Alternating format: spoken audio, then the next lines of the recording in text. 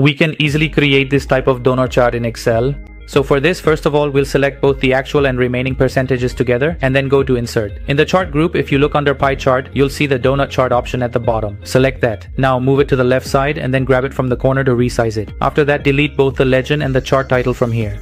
Now to make this donut chart transparent, keep it selected and go to Format at the top right. Here you'll find the Shape Fill option. Click on it and select No Fill. In the same way, you need to do this for Shape Outline as well. You'll see the No Outline option below. Select that. Your work is done. Now you'll see that your donut chart has become transparent. Now look, you need to double click on the blue section inside this donut chart.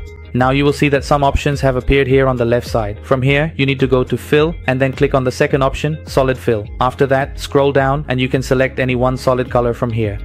In the same way, you will find the border option below. Here too, you need to select Solid Line and apply it in the same way. You can see that the green color has now been applied here. Now look, from here you need to increase its width. Here it is set to 1.5 points. You can increase it from here to 8 points. The changes are right in front of you. In exactly the same way, select the orange portion as well by double clicking on it. Then go to the left side and at the top go to the Fill option. This time in Solid Fill, select the yellow color. As you can see, our donor chart is now complete.